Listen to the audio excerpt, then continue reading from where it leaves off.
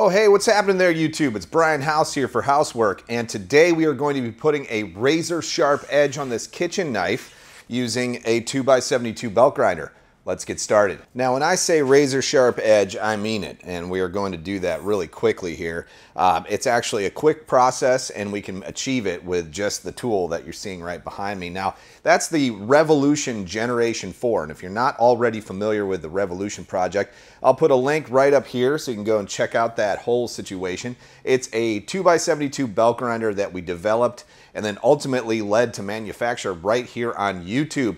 You all gave me great suggestions, and then it just kind of exploded into an awesome project, and now it's kind of my full-time job. So anyhow, this knife, just so you know, this is a handmade knife that I've made. There's no edge on it, meaning it's really dull, okay? And then we're gonna put a primary edge on this, and we're gonna do it in a real fast way. And I know that this might be a little bit controversial, but I do have a Tormek sharpening system that cost about the same amount of money as it cost me to build that machine. It does one thing, sharpens things. It does it well, but I find myself gravitating to the 2x72 belt grinder instead.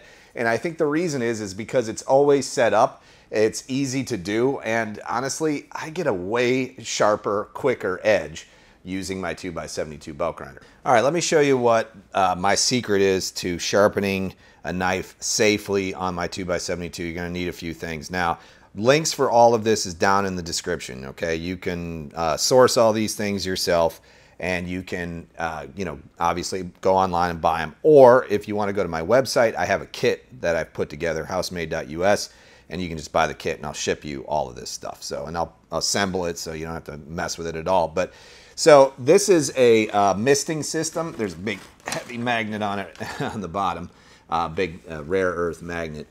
This is a water misting system, and what this does is you drop this down into a cup of water, and it pulls air through and sprays the workpiece, whatever you're working on, keeps it cool. I put a big heavy-duty magnet on it, and that is so that you can position it on the platen and point it right at wherever you want it, and it'll stay put, okay? By the way, you don't have to have a Revolution 2x72 to make this work. This will work on any grinder, any 2x72. And then the other two things that I'm using to make this happen are Norax belts. These are like a ceramic high grit Norax belt. One is a 600 grit and another one is a 1200 grit, okay? I get these online. I'll put links down in the description for these. They're made by Norton Abrasives. They're fantastic belts. And to give you an idea, I bought my first set of these probably almost 2 years ago, and I've sharpened hundreds of knives with those belts, and they're still going strong. I just bought brand new ones to demonstrate and take photos for the website. Now, to get set up to do this, you'll need a cup of water and the belts and the misting system. I also like to add my little grind light here. And this one has a nice long neck, so you can kind of gooseneck it down over your work, and then rotate the platen forward. On a lot of other designs, you can't rotate forward. Some of their platens are fixed, which I love about the Revolution. The platen can roll forward or backward, and you can use this surface to do all kinds of stuff. But in this case, we're going to roll it forward because we're going to be using the belt up here, and then we're just going to lock that in place. We're going to throw a belt on there. We're going to grab our 600 grit belt, Norax belt. Throw it on. Position that. And what we also want to make sure of is that it will track in reverse. So if your tracking isn't set up properly for reverse, you're going to want to do that. In this particular setup, my grinder, because it's tuned properly, it will run forward and reverse, no problem. So we're just going to check that. Looks good. And then we're going to plug in our mister, and I like to just throw it right here on the platen. Snap it into place as low as possible. Point the head right at where we're going to be working. Now the clear hose goes down into the cup of water. You can literally use a jar for this. Doesn't have to be this cup, it can be anything. You just want it near the grinder somewhere. And then you're going to plug in your air system.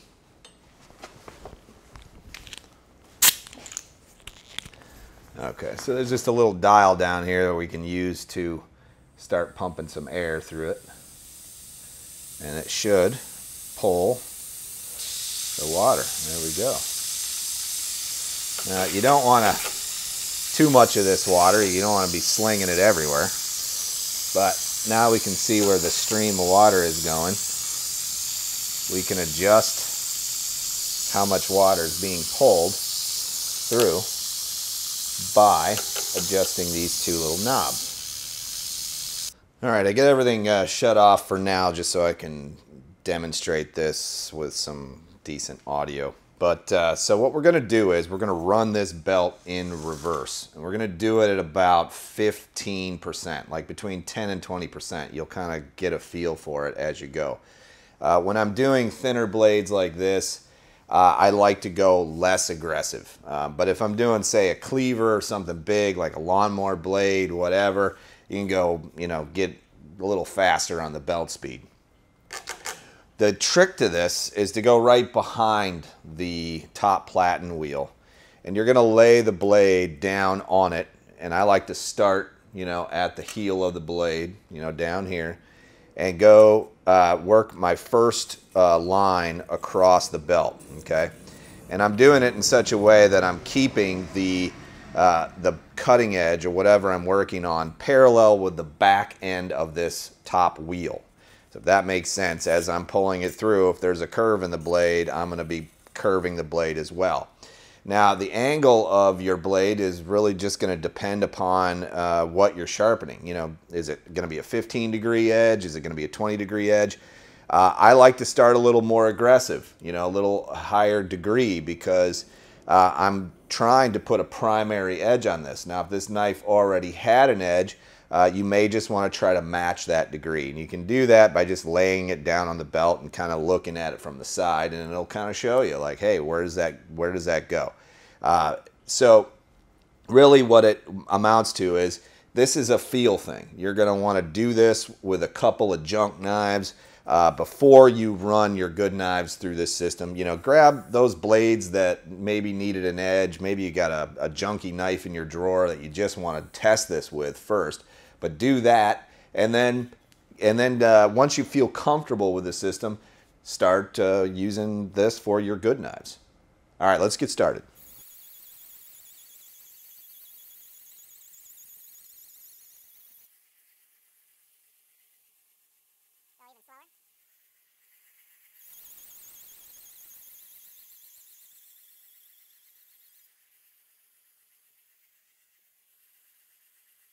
That was just like 2 or 3 swipes, but you can see we're starting to put that fine bevel on there that wasn't there before, okay? Just very ever so slightly. We're going to take our time, and the first few that you do, you're just going to want to take your time, go over it and go smooth. But here's the thing, at the very end and at the very tip, you're going to want to make sure that you pay really good attention that you're not giving the tip or the end back here at the heel of the knife. You don't want to round over the heel, so you just want to be very gentle at the very ends. Okay, so let's keep going.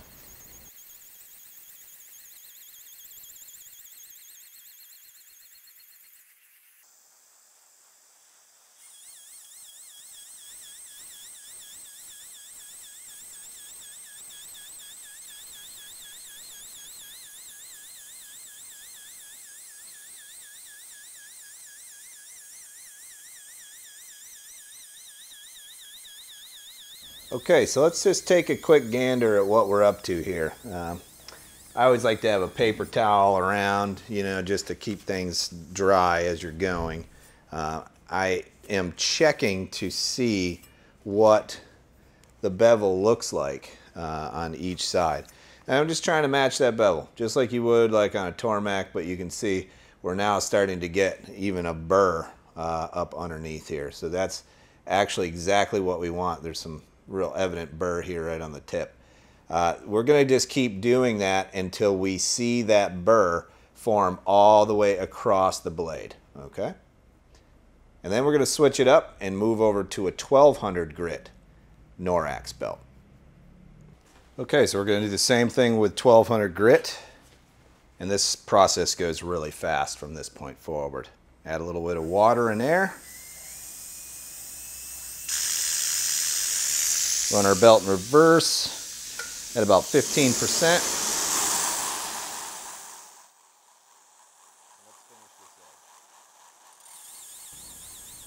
Now you can see from the backlight, that's the burr that we've generated now across the entire cutting surface of this blade.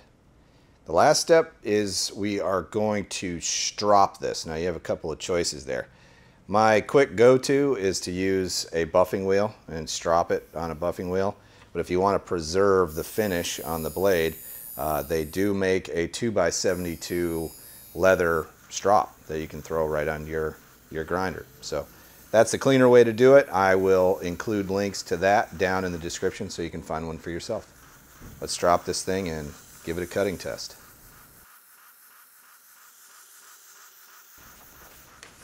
To test the edge, I like to use a little piece of paper, scrap paper or whatever.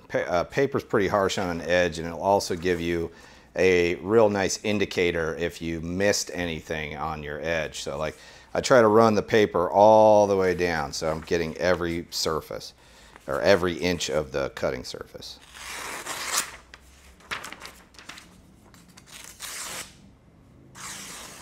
And I can tell right towards the tip I have a little dull spot, and sort of right here I have a little dull spot. So I'll go back and hit it again. But for the most part, we are really razor sharp.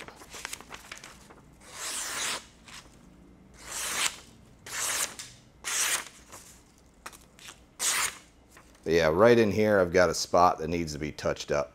So I'll go back and touch that up, and then we'll call this done.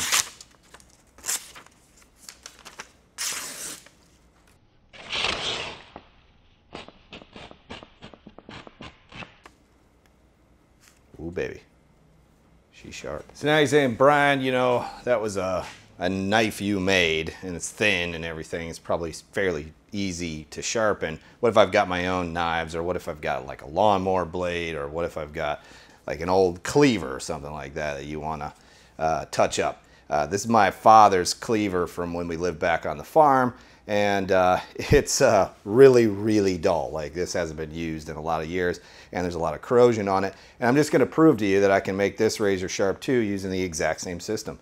So we're just going to start with 600 grit. We're going to go, you know, bring a burr to the edge. This is a convex grind, so it's a little bit, actually, in my opinion, it's a little bit easier because the blade is thicker. And we will bring a burr to the edge, upgrade to a 1200 grit Norax belt, and then strop it and see if she's sharp.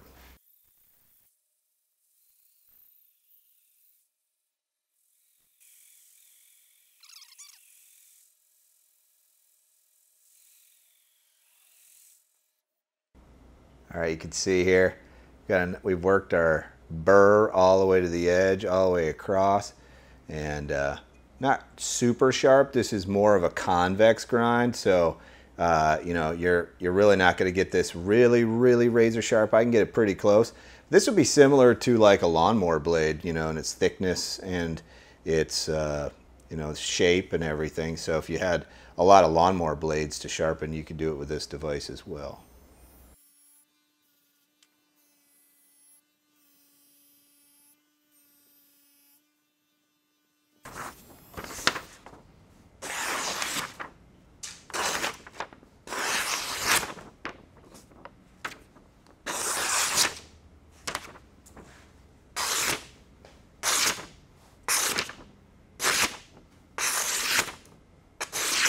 Couple things to consider when doing this is that, yes, you're gonna have a little bit of water that kind of gets slung around. There's a kind of a negative and a benefit to that. The negative is it creates a little bit of a mess, but the positive is that it actually keeps the dust down. Now, if you're using this system for, say, putting on bevels after heat treat, this will greatly reduce your dust that's being produced. Now, I like to go and spray everything down a little bit just to keep the flash rust from happening on the machine. Now, if you paint your machine or you have powder coating or whatever, that's not really a huge concern. I just like to do it anyway just to keep my bearings and everything looking good and not covered with water. Just wipe down the machine. It's just a very simple thing. I will tell you that if you're doing multiple blades and you're doing multiple edges, that this greatly reduces the amount of time that you'll spend sharpening. It just really is an awesome system. So remember, if you decide you want to do this on your 2x72, you can go to my website, housemade.us. There's links down below. You can buy the kit. I've got them ready to go. We'll have them all shipped out. Or if you don't want to buy it through me, that's fine. You can go and look through all the links that I've got down in the description as well, and you can buy your own and assemble your own kit. If you got something out of today's video, make sure you hit that thumbs up button. And if you're not already subscribed, hit that subscribe button. And if you click that little bell, you'll get a notification every time I upload something to YouTube. There's many ways to support my channel, and by far the best way is to go to my website, housemade.us. You can buy pieces, parts, and plans to build your own Revolution 2x72 belt grinder. There's Patreon, there's Buy Me a Coffee. You can buy whatever from my website. It just really, truly helps me continue making content right here in my workshop and studio. As always, guys, it was really fun hanging out with you in my workshop. I hope to see you on the next video. My name is Brian House, and this has been Housework.